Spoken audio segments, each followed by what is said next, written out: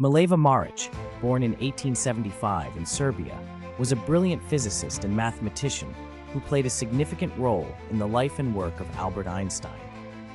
As one of the few women of her time to study physics at the prestigious Swiss Federal Polytechnic in Zurich, Maric's intellectual prowess was undeniable. She and Einstein met as students, quickly bonding over their shared passion for science. The two married in 1903, during what is often referred to as Einstein's miracle years, when he developed his most groundbreaking theories, including special relativity.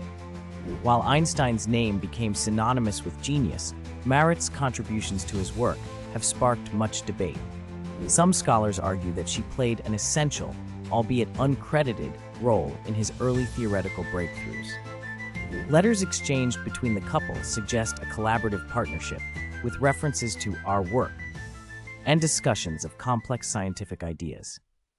Despite her potential influence, Maric's name was not attached to any of Einstein's papers, leaving her contributions shrouded in mystery.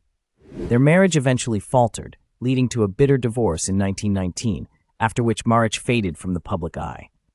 She lived the rest of her life in relative obscurity, raising their sons and facing personal hardships. Yet, her story raises important questions about the recognition of women in science and the possibility that Mileva Maric was a key figure in shaping Einstein's legacy during his most productive years.